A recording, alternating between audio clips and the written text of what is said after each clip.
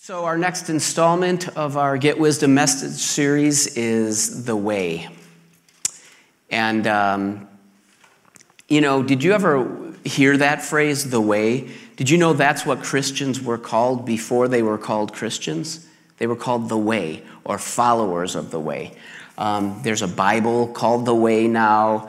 There's some people that still identify as the way. There's a church in Aurora called the way. But where did that come from? What is the way, and what does it mean? Well, the origins are actually found in the Old Testament, and here's a couple of examples from Isaiah. Whether you turn to the right or to the left, your ears will hear a voice behind you saying, "This is the way, walk in it. Prepare the way of the Lord, make straight in the desert a highway for our God." So the way simply meant the way of God. And long before Jesus came, there were people that used this title. In the Old Testament, people used this title to identify with being people that followed God's way or God's path. And Christians, early Christians, just kind of revived that terminology and appropriated it to being followers of God and through Jesus. So we see this path terminology all through Scripture, Old Testament and New Testament. Example in the Old Testament would be, "Thy word is a lamp unto my path, a light unto my feet." In the New Testament, we see the narrow path that leads to life. And then in Proverbs alone, there's 31 times that, it refers to the right path, the straight path, as opposed to the crooked, wrong, bad path. So that's kind of what the way is. And in Acts 11, then, we see that in Antioch, it's the first time that they're called Christians. So what precipitated that change? Why did they go from being called the way, for the most part, to being called Christians? Well, I'm not sure there's a really clear answer to that, but I believe it's really self-evident that it was based on Jesus' own words. Like, here's an example in John 14. Jesus said, "I am the way, the truth, and the life." Now, this statement has huge significance. The words Jesus chose to use in this context had huge significance. For example, he used the words, "I am." Well, in using the words "I am," Jesus was identifying himself as God. Because if you remember, back in Exodus 3, this is the name that God gave himself. Remember when God appeared to Moses and he said, "Hey, I want you to go and tell my people that you're going to deliver them. You're going to lead them out of Egypt." And Moses was like, "Okay, well, but what if I go to them and they ask me, 'Who sent me? What's his name? What do I tell them?'" And God said, I am that I am. And he said, "Tell them that I am sent me." So God the Father gave himself the name I am. And Jesus appropriated that name. He used that name here. Now, if there's any doubt about that being what Jesus is doing here, there's even a clearer example earlier in this letter from John. Back in chapter 8, Jesus was arguing with some Jews, and he was saying to them that Abraham rejoiced to see my day. And the Jews were like, "Well, you're not even 50 years old, and you're telling us that you've seen Abraham?" And Jesus' response to them was very strategic. He said, "Most assuredly, I say to you, before Abraham was, I am." Now, if Jesus was just trying to say I existed before Abraham, he would have said something like, "Before Abraham, I was." but he chose the words I am. And the Jews knew exactly what he was saying. And that's obvious by their reaction. That was blasphemy to them.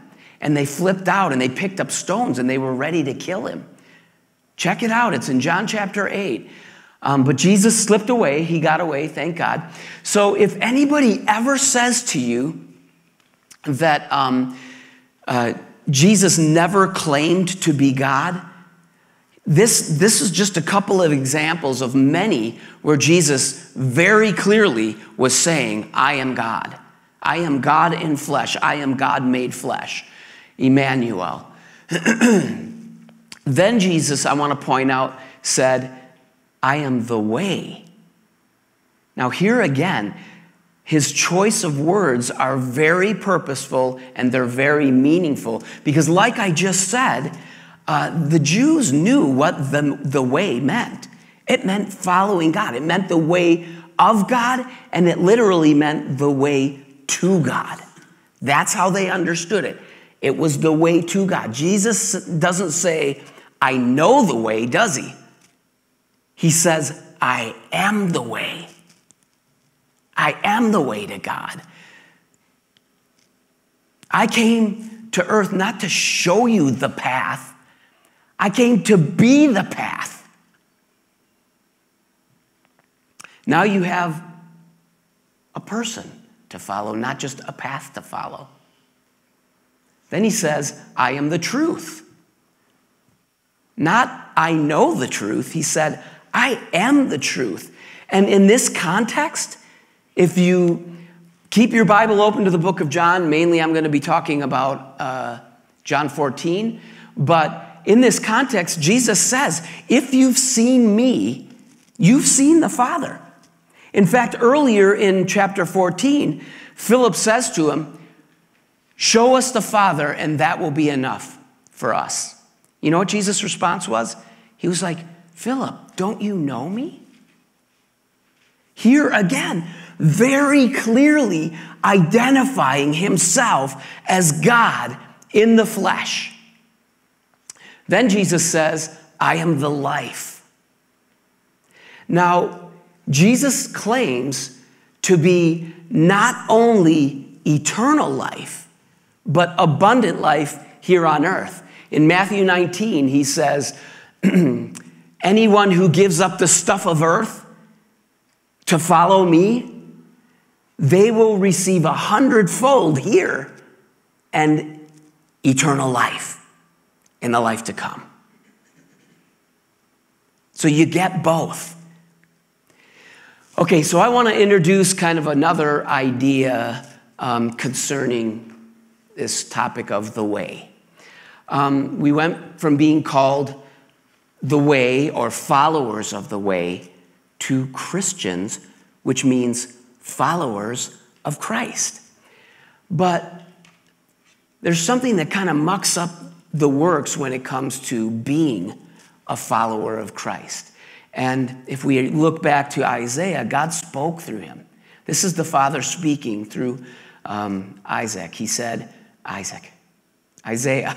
I don't know where I got Isaac from. For my thoughts are not your thoughts, neither are your ways my ways, declares the Lord.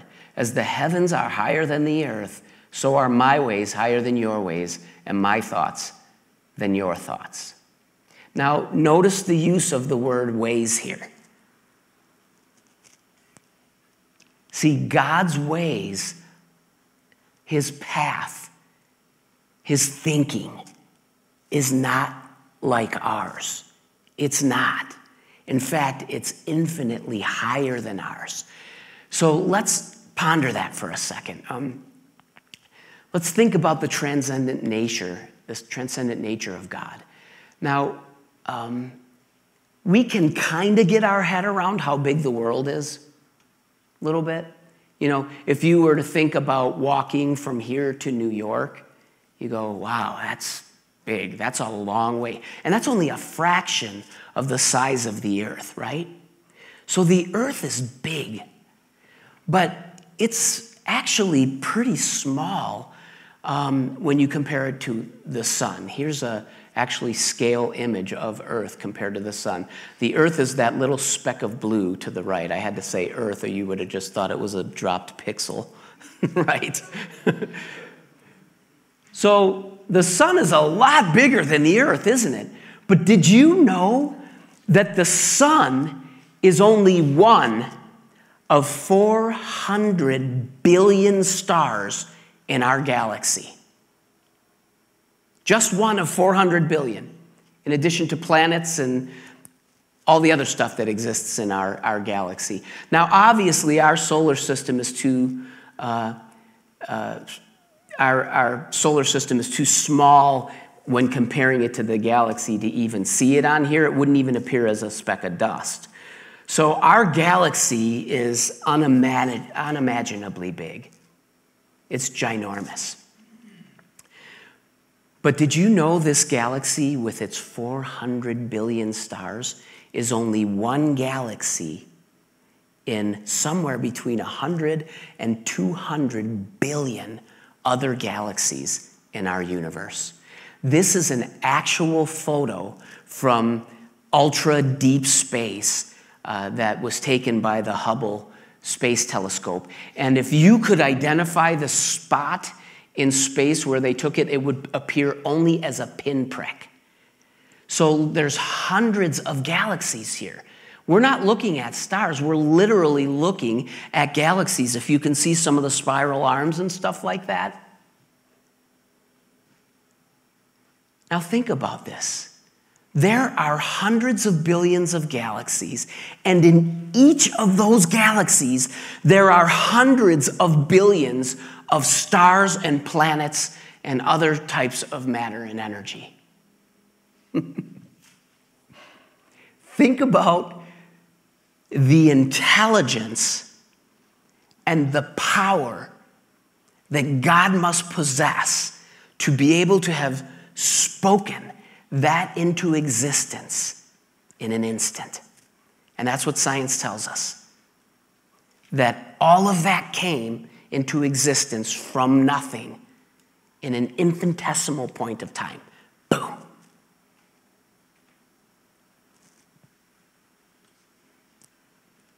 What kind of God must he be? His ways of doing things, his path, his thinking, it's infinitely higher than ours. He's infinitely smarter than us. He possesses all power. It belongs to him. Now, let's bring this back to our little galaxy and to our little solar system and our little planet back into this little room. What's the significance of all that? Well, I really wanted us to have a grid for what we're dealing with here, because it's that God. That's the one whose ways are infinitely higher than ours. He's the one who said, "Follow me." And we're like, wait, what? I can't follow you. I can't think like you. I can't be holy like you. Your ways are infinitely higher than ours. You know, and in a lot of ways, that's true. We can't. Now we see dimly as in a mirror, it says in 1 Corinthians 13. But don't think of a modern mirror. You have to think of this in context of what he was talking about. Mirrors back then were just a piece of polished metal, you know. So basically he's saying, no matter how wise you are, your ability to see reality is just a poor reflection. It's a poor reflection of everything that is. But yet we can still follow him at some level. And we're definitely supposed to try. So the picture that I get about this is that this life is like a deep, dark forest. And God gave us this path through the forest. Now, in the Old Testament, that path was the law. It was like a map that he gave us. Here's the way that you can navigate your way through this forest. But you know what? We weren't very good at reading the map, and we weren't able to stay on the path. So, what better way to save lost people than to come and get them, right? We're wandering around in this forest trying to read this map, and we're lost. And then God came into the forest to lead us through it and eventually out of it, right? So that's kind of the picture I get of this. Since our ways are so much lower than God's ways, his are so much higher, he's so much smarter, wouldn't you agree that since he came to show us the way, it's wise to follow him, right?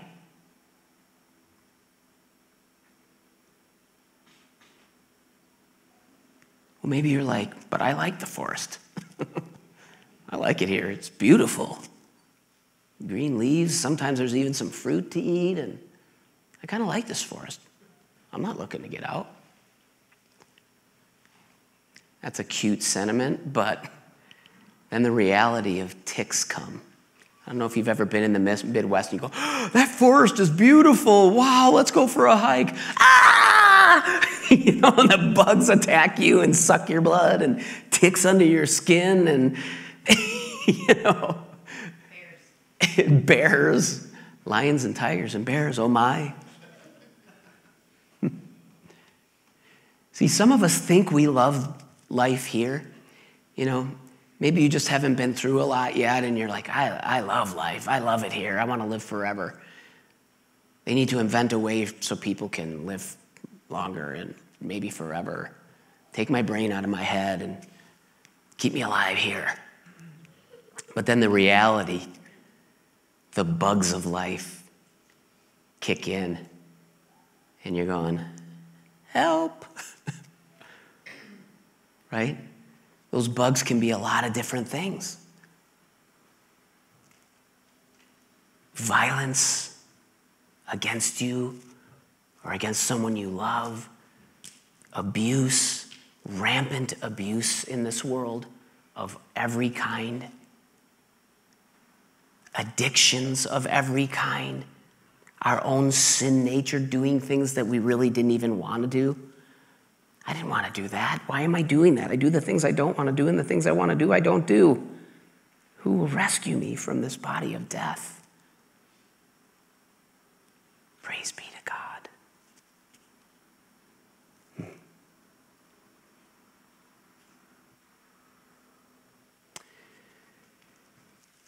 So the question we should be asking at this point is, how do we follow Jesus? What does that mean? Do you know that over 20 times, Jesus himself, God incarnate, Emmanuel, said over and over, follow me. Follow me. How do we do that? How do we follow him? What does that mean? Well, to understand that, let's look more at the context of John 14 and John in general. Read that book. Memorize that book. It's amazing. The context of this passage, I am the way, Jesus was actually comforting his disciples because he had just told them, he's telling them now, he's saying, look, I'm going away. Jesus knew he was going to be crucified. He knew that it was going to throw them into confusion. So he literally says in verse 29, all this I tell you now so that when it happens, you will believe. You won't be confused. There was still some of that, but then they went, oh, crud. Remember what he said? He said he was going away to prepare a place for us. In my Father's house, there are many mansions. It's good that I go there because if I go there, I'm going to send another one, a comforter, someone who will teach you. He tells them how to follow him when he's gone. He says, if you love me, keep my commands. And I will ask the Father, and he will give you another advocate to help you and to be with you forever, the Spirit of truth. He says, even though I'm going away, the Holy Spirit will come and he will be with you forever. He says in verse 18, I won't leave you as orphans. He says in verse 19, the world won't see me anymore, but you will see me. How will they see him if he's gone? The Holy Spirit.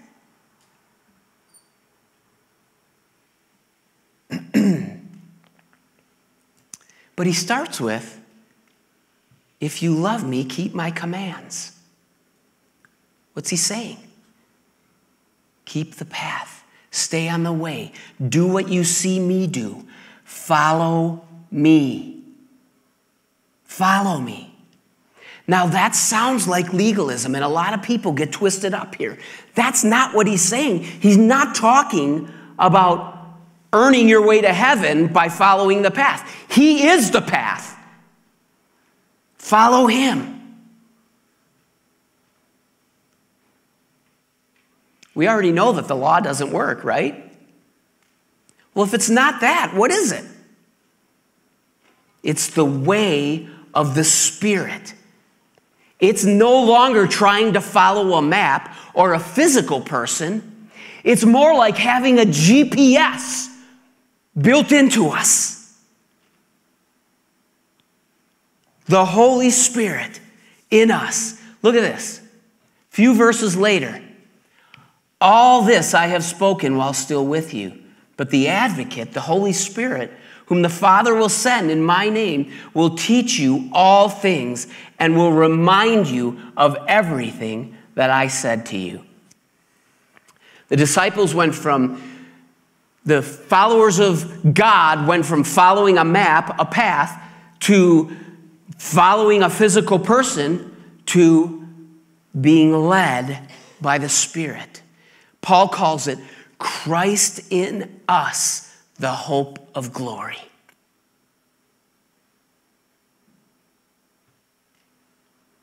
Now we have him on the inside. How do we follow Jesus? It's the Spirit of God in us. He reminds us of the path. We say yes to the Holy Spirit. That's the answer. We become the kind of people that we know God, we know the Spirit, and we say yes to him. That's why the Bible says, walk with the Spirit, walk in the Spirit. Be led by the Spirit. Keep step with the Spirit. Be governed by the Spirit. So this concept of God in us is incredibly important, you guys. It's incredibly important. So I want to actually close with a few thoughts about this. Tish, why don't you come up? See, there's a couple things that I just want to point out. First of all, this week, for some reason, I've been just really tuned in, like not even trying to think about it, just keeps bugging me. I've been really tuned into the concept of loneliness. It really fits this picture of the forest. I think God's saying to me that there's a lot of people that are deeply struggling with loneliness. So it could be that you're single and you just want someone to love you. You want to be loved. You want someone to do life with and process with and have conversations with. But it was definitely clear to me in my soul that this wasn't just about that kind of loneliness. You know, you can be in a crowd and still be lonely. You can be surrounded by people and still feel that way. You can be married. You can have children. You can have a large group of friends surrounding you and still have some deep longing and loneliness in you.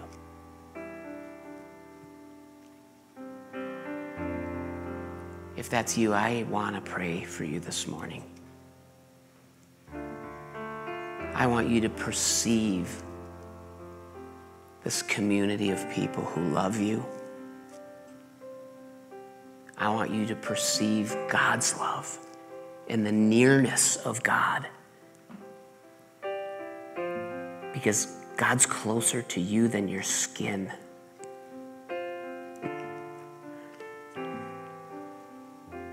Christ in you, the hope of glory. God is near. And the other thing that I'm going to invite you to respond in a minute, but I also want to address, this is another thing that's been on my heart. Maybe you don't know the way. Maybe you're not following Jesus. It's possible that all this stuff sounds like gobbledygook.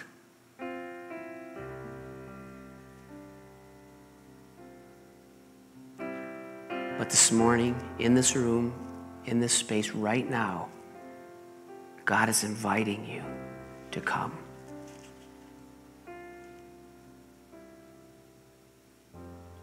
You may say, well, but I'm messed up. I got all this. It doesn't matter. Listen to me. Just come.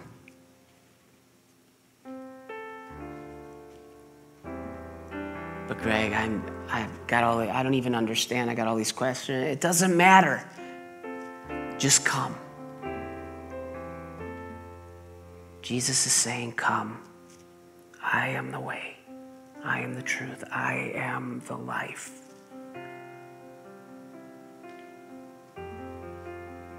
See, at the beginning of one of the passages we looked at earlier, we see this invitation from God. Come. There's that invitation. Come, all you who are thirsty, come to the waters. And you who have no money, come, buy and eat. Come, buy wine and milk without money and without cost. See, that's the amazing nature of God's invitation. And that's the nature of the path that he's calling us to follow. You say, God, I don't have what I need to follow your ways. He says, I know. They're way too much higher than me. He says, I know. Don't worry. This one's on me. I paid for it. I paid for it. That's the metaphor here of I have no money. He says, come anyway, and I'll feed you.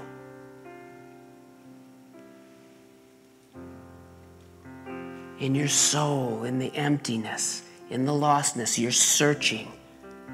You're looking. You're hungry, but nothing satisfies. God is saying, I am the food. I am the bread of life. 7 times, Jesus makes statements in John. He says, I am the bread of life. I am the light of the world. I am the way and the truth and the life. 7 times I am God. So this morning as we worship, I purposely left us 10 minutes. I told myself, I don't care where I am, I'm going to stop talking at 10:02. And we're just going to pray for each other. Come on, we're a family. So Tisha's just going to sing a song of worship. And you know what? I just invite you. God is inviting you to come. So as a symbol of that, just get up off your seat. Walk up here. You can sit in the front row. You can kneel. You can stand. And you know what? Somebody will come and pray with you. If you don't want them to pray with you, if you just want to do business with God, just say, I just want to be alone with God. And they'll leave you alone, okay? Otherwise, let them love you. Let them lay their hand on your shoulder and just love you and pray for you, okay?